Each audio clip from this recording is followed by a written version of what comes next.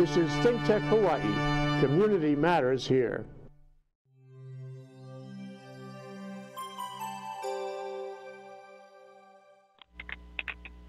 Aloha, this is Monday. Aloha from Mina, Marco, and me.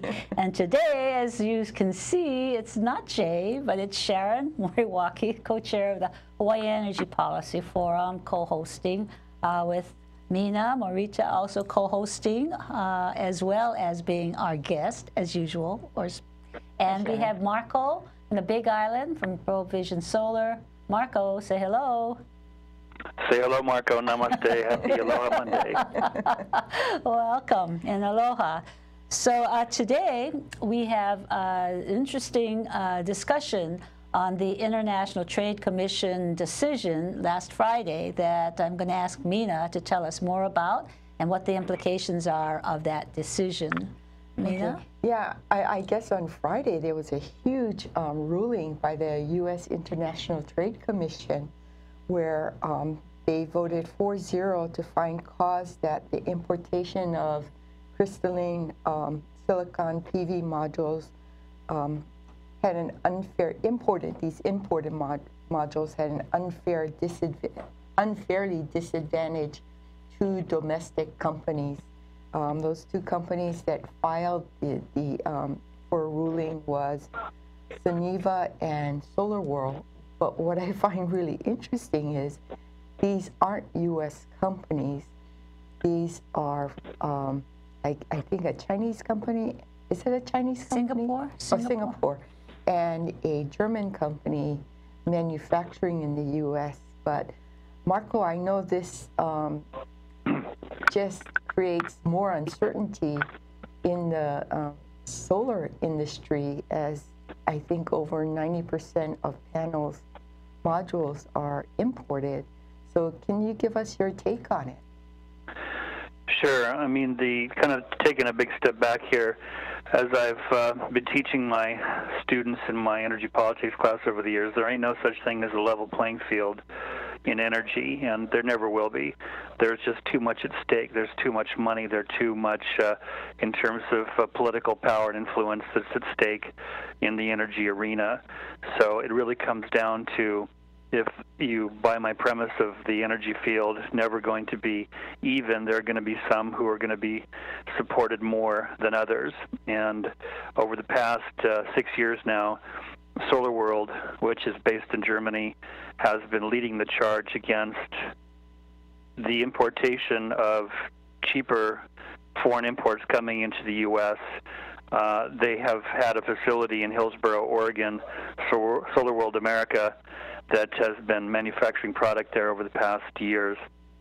And they, as well as others, in this case Suniva, like you said, Mina, based in Georgia, however, majority owned by a Chinese company by the name of Shunfeng, based in Hong Kong, that they've made attempts over the past 5-6 years to try to penalize in terms of increased duties, import duties and tariffs, solar modules coming into the U.S.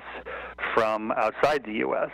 The overall trend line over the past years has been remarkable in terms of the price of PV modules has come down very dramatically. I mean, it wasn't that long ago when I was paying $4 or so per watt for photovoltaic modules, and now the average selling price is probably somewhere in the 40 to 50 cents a watt range. So it's come down by 90% or so, 80–90%.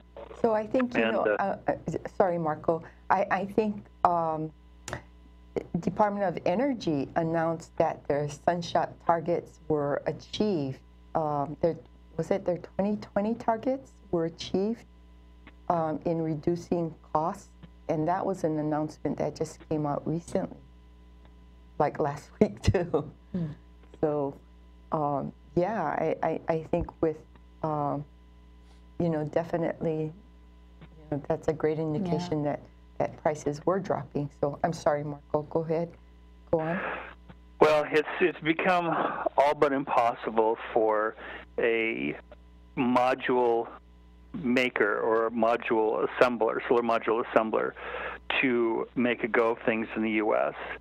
If you look at a map of the U.S. that Solar World prepared and presented to the Commission, the ITC, when there was the public hearings on it a month or so, 5-6 weeks ago. It was a graphic indication of all the solar assemblers in the United States who had gone out of business over the years. So it's hard to make a case that assembling solar modules in the U.S. is sustainably profitable. That said, Solar World and Suniva brought this complaint to the ITC, and the ITC, like you said, Mina, voted 4-0, essentially supporting Suniva and Solar World's position. What's odd to me is that there are 6 members of that body, 6 members of the commission, and I don't know why 2 of them decided not to vote. But be that as it may, they voted 4-0 in favor of the complainants, and then the next step is for them to come up with a, quote, remedy, which there will be another hearing from the parties on both sides in terms of what such a remedy should look like, the remedy being tariff placed on solar modules coming from outside the U.S., and then whatever remedy that the ITC decides on will be forwarded to President Trump for his ultimate decision on what to do about the recommendations of the remedy or remedies that are proposed to him. Interestingly, in the decision from the ITC, they noted that a number of companies, or a number of countries, in terms of modules possibly produced or solar cells produced from these countries, will apparently be outside or exempt from any type of remedy or tariffs, including places like Australia, Peru, Colombia, and Singapore. So most likely, many other countries, Chinese mainland, Taiwan, Malaysia, Vietnam, and so forth will be affected. But apparently some countries, such as REC, which is, a solar company based in Norway, but they produce solar modules in Singapore. So it would appear, at least at first glance, there will be some of these countries that will be spared the imposition of tariffs. Now, what it's going to mean to us here in Hawaii, both as solar contractors and customers or homeowners and business owners who still want to go with installing solar PV, is a likely increase in the overall cost of the system. But none of us are able to foretell what that increase will be, because it's still very much the game is still very much afoot. So the actual impacts on us collectively still remain to be seen. But it's certainly unwelcome decision on the part of the ITC's part, and there was a lot of heavy lobbying on both sides. But ultimately, the folks at Suniva and Solar World prevailed. So Marco, just in terms of process, is there such a thing as an appeal of the decision, or is that a done deal and it just goes forward? If you say that there's so many people that are it's going to negatively impact having more solar on roofs and actually getting to our goals in renewable, sustainable energy for the nation. Is there any way for an appeal from folks who do the installing? That's a great question, Sharon, and I'm not enough of an expert on the ITC, the International Trade Commission, to be able to give you a definitive answer. There could be an appeal kind of on procedural grounds, perhaps, but I mean, it seems to me, and I haven't read any analysis even mentioning the possibility of an appeal. Often is the case that the U.S. Department of Commerce will come up with a decision imposing a tariff or some type of fee on imported goods coming into the U.S., and then the ITC actually acts as kind of the court of appeals. But when the ITC essentially fast-tracks the decision like they did with this one, in other words, it didn't go to the U.S. Department of Commerce first, but went directly to the ITC. As far as I know, there's no other body above it other than the president who will make the ultimate decision as to what degree of remedy is imposed on imported or importers of solar modules. And one kind of interesting thing that the complainants asked for was essentially what's referred to as global safeguard protection. Global safeguard protection, well, what does that mean? It's part of the I'm just reading the decision here, Section 202 of the Trade Act of 1974, and that means that these particular parties, Suniva and Solar World, were wanting and asking for protection against the importation of any and all solar modules coming from outside the U.S., whether it's coming from our friends in Canada or Mexico or anywhere that's outside U.S. territory. And that's about as broad and deep protection as you could possibly ask for. But the Commission decided not to agree to global safeguard protection across the board, but like I said earlier, carve out a number of countries in the so-called free trade agreement countries that would likely be exempt from duties for solar modules coming in from these countries. So I guess in today's utility dive, talking about going back to the question about process, it indicated in that article that there would have to be a procedural defect in order for the ITC to take up an appeal, that it's nothing of the substance, the decision itself, it would have to be procedural. The other thing is, this is such a complex issue, and it's made a lot of strange bedfellows. Like, for example, the Solar Energy Industry Association is aligned with Duke Utility and also the Heritage Foundation, and also the ALEC, the American Legislative Exchange Council, which are extremely conservative groups. And then, like I said, the two companies that filed the petition, Suniva and Solar World, are not U.S. companies or owned by U.S. interests. They're actually, foreign companies doing business. So could that be a procedural error in a sense that, you're really protecting the interests of the United States, and here you have the two, I guess you call them petitioners or plaintiffs or whatever you call them, they're the ones coming in who are foreign? I mean, I don't think so. I mean, basically, all they're talking about is domestic manufacturing. So it doesn't matter who does the manufacturing; it's domestic. And so yeah, you have these strange bedfellows, and then, is this playing into the president's rhetoric of, slapping on tariffs? That whole thing about importation, and the tariff and also the floor price that's being requested by these companies is pretty sizable. Correct me if I'm wrong, but I read, Marco, I read that the tariff they're seeking is 40 cents a watt, and the floor price that they're seeking is 78 cents a watt. That's what my understanding as well, Mina, that they were seeking a minimum import price of 78 cents a watt, which, like I mentioned earlier, if the average price right these days is somewhere in the 40 to 50 cents a watt range, that certainly is a substantial increase in a cents per watt basis for solar modules. And I agree. I mean, the irony of having companies that are completely owned, wholly owned, or majority owned by outside companies based in places like Germany and China.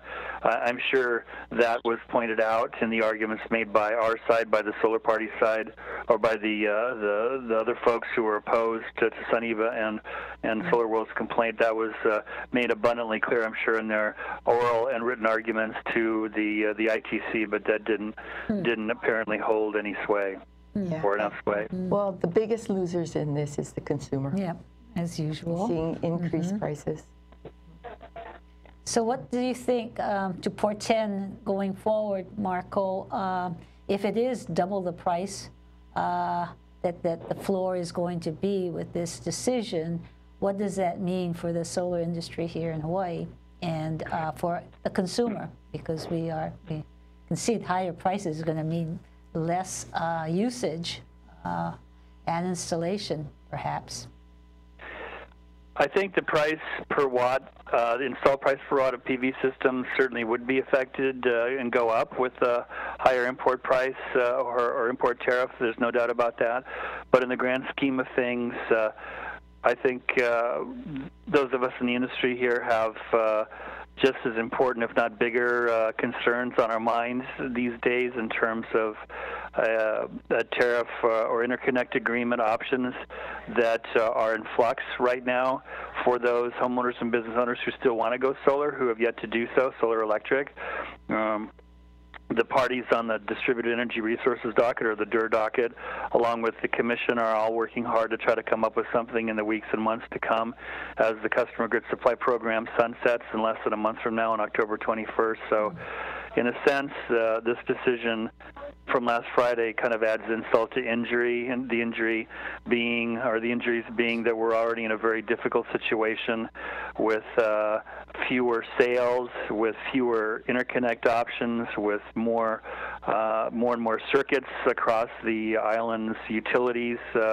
HECO, HELCO, MECO, and KI, you see more and more circuits that are essentially heavily saturated or penetrated by existing rooftop solar. So it's a combination of a number of things that lead to a very challenging time to be in the solar business. And just kind of FYI, of the top 10 solar electric providers here on this island over the past several years, well, 2015, 2016, of those top 10, of which my company is one of them, of the top 10, 5 of them have either left the island, left the state, dramatically downsized to the point of doing very little solar electric, or actually filed for bankruptcy protection. So the attrition rate right now is very high, and certainly to me kind of brings up the broader question of just how valuable is having a viable, healthy solar electric industry here in terms of being able to do rooftop solar. And that's a question that I have an opinion on, and others do, but it's the rubber's hitting the road, so to speak, in terms of where do we collectively go from here with so much in the air, up in the air. Okay, so I think the other big news that came up last week was Solar City resolving with the U.S. Treasury Department the allegation of False Claims Act violations, where Solar City allegedly submitted inflated claims on behalf of itself and affiliated investment funds to the U.S. Treasury. This has a lot to do with ARA grants that were allocated in, I think, 2009 and just sunsetted at the end of December 2016. So apparently Solar City overstated costs and agreed to pay $29.5 million back to the U.S. Treasury. So any insight on that, Marco? Well, their decision was a while in coming, Mina. I know this investigation has been going on for years. The Treasury is also investigating other solar finance companies, including Sunrun, if I'm not mistaken, as well. And in terms of number 1 and number 2 in the country, Solar City has been number 1 and Sunrun number 2. So I expect another shoe to fall, essentially with some type of determination regarding Sunrun, perhaps not in the too far distant future, but like you said, the allegation was that Solar World violated the False Claims Act by inflating the amount of money they said they were claiming in the grant program, the rebate program under Section 1603 of the ARA, American Recovery and Reinvestment Act of 2009. And interestingly, in reading the press release from the U.S. Department of Justice, this is one of those situations where a large corporation agrees to pony up a substantial amount of money to you and I, $29.5 million, but they explicitly determine or explicitly say that they don't accept any liability. In other words, they're willing to pay the money to, quote, resolve allegations without admitting guilt. So I've had some feedbacks from some friends of mine who know this stuff a lot more than I do in terms of the ins and outs of these kind of actions, and the belief is that Solar City probably got off quite easy by paying $29.5 million compared to the amount that was alleged by the investigators in terms of just how much money Solar City made by inflating their costs to be able to take advantage of this rebate program. So the point being is that $29.5 million sounds like a lot of money, but it probably is a very relatively small sum compared to what they were alleged to have profited by inflating their numbers.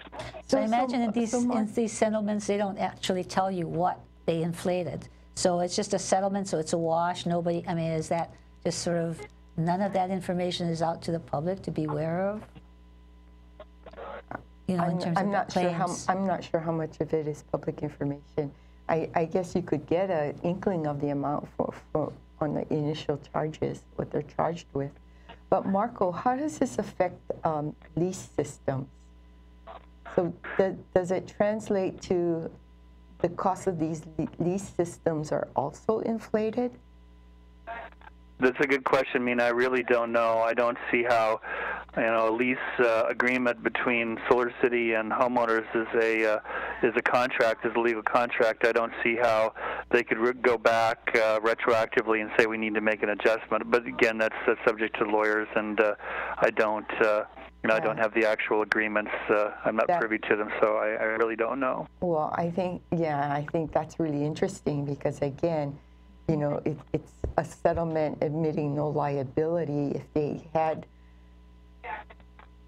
If they were held culpable for these kinds of actions, I would think that there would be some recourse in re-examining these lease agreements.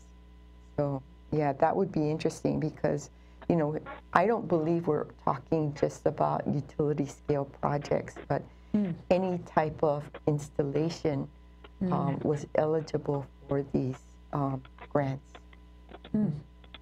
Well, it would be good to know what the claims were then, in fact, if customers were really damaged by it. I mean, that they were overpaying for systems that they bought as well. I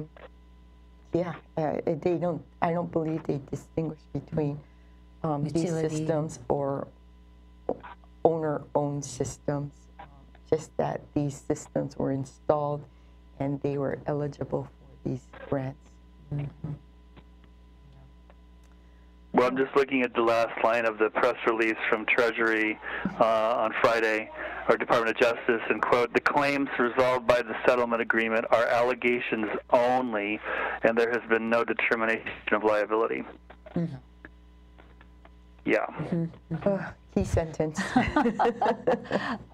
Okay, I guess we're getting close to the hour. Are we, Rob? So I just wanted to see whether there was any last words on what it is for the industry, for our consumers, with the decision from the ITC, the International Trade Commission, as well as these kinds of over I guess, rated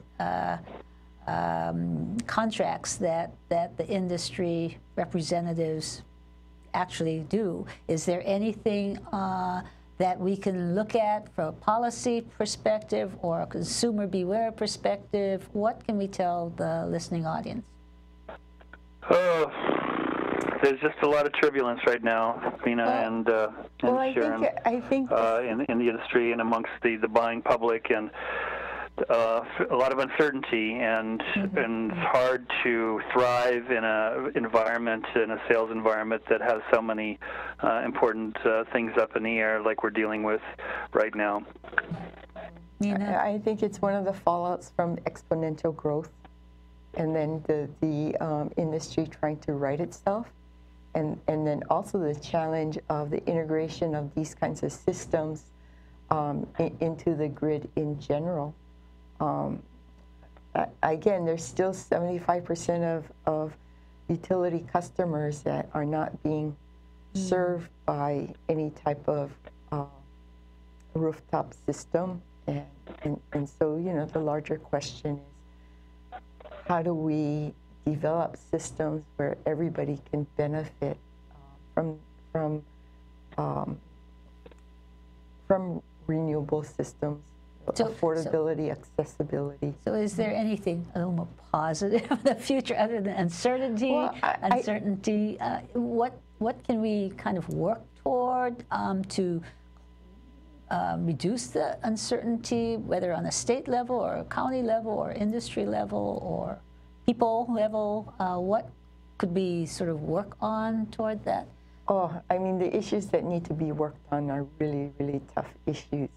Highly technical and a lot of cost issues in making sure that we have the correct rate designs to incentivize, keep incentivizing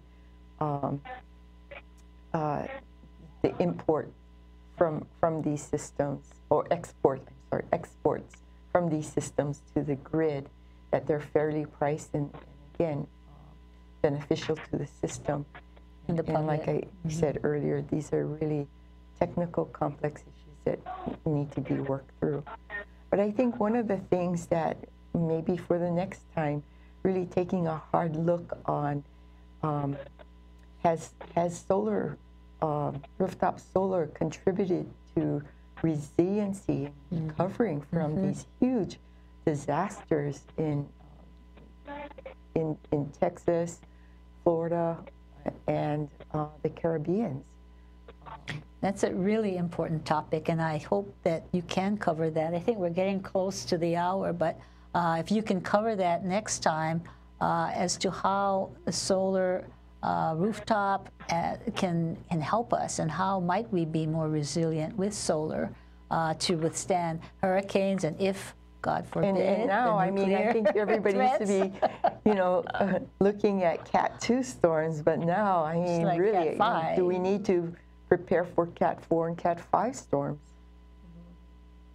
So, Marco, any closing thoughts? Closing comments. Yeah, I agree with you all. This having battery storage, I think, is a very timely and critical discussion to have, especially in light of places like Puerto Rico, which has been hit not by one but two hurricanes, and I've seen estimates of anywhere between 6 to 12 months before the power grid comes close to being fully restored. 6 to 12 months. I mean, imagine if that were to be the situation on one of our islands, let alone the whole state. So I think it urges a discussion about whether the time for battery backup on an individual basis, in other words, homeowners getting their own Tesla Powerwall or some other comparable product, is something that's now or should be considered to be an insurance policy, like we pay for our home and for our life and our car and our other possessions. Is it an insurance policy to have backup power if the grid goes down or is hit, to be able to provide that to homeowners? So I think that's another very interesting discussion that we could have. Okay. And do you want to summarize, Mina, today's show and looking forward to next week's show? No, just, you know, I think within 72 hours, we've created much more uncertainty for the solar sector, not only in Hawaii, but throughout the country. Okay, great. Thank you, Marco from the Big Island, and Mina for edifying us and keeping us on track with the happenings on the federal level and how it impacts us in Hawaii. So mahalo, aloha. Thank you, Sharon. Thanks for stepping in for Thank you very much, guys. Aloha. Always a pleasure. Okay, Thank you. bye-bye.